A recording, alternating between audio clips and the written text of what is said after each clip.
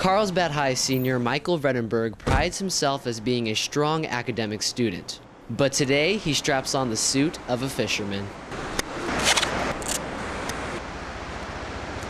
What began 7 years ago as a part-time hobby with his dad has become a full-time passion with a purpose. I've been spearfishing for 7 years since I was 11. I started spearfishing when I got my scuba diving license.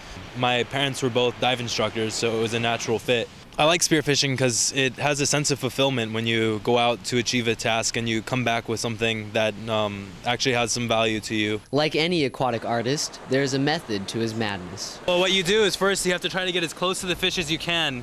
You line up the shot and then you release. Once you capture the fish down on the ground, what you do is you take your dive knife, you kill the fish to try to keep it as humane as possible.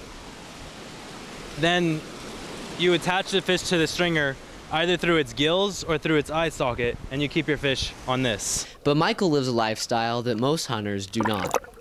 I both spearfish and am a vegan because I feel that fishing animals that have the most basic nervous system is morally permissible.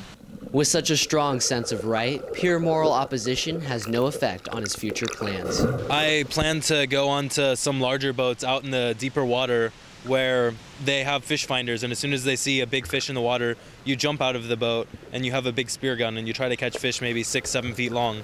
And Michael will continue going on, feeding himself and feeding his passion, one fish at a time. Reporting for CHS TV Worldwide with photojournalist Max Dana, I'm Rory Gallagher.